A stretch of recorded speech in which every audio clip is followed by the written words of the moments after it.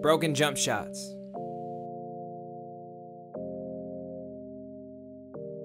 When you're trying to stay super creative for a super long time, like maybe a lifetime, you've got to have little Jedi mind tricks for yourself.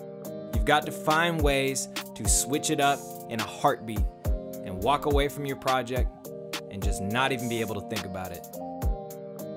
Good thing I have a broken jump shot. That makes it pretty easy.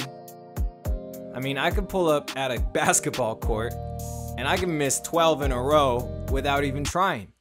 So then I got something to do right away. Second I set foot on the court, okay, I missed. Let's try it again. Okay, getting a little better. Footwork is a little better, but still missing. By the time I'm done, I've found some sort of rhythm and I've totally forgotten what I was doing creatively. And probably totally forgotten about everything else in my life. That's kind of the point.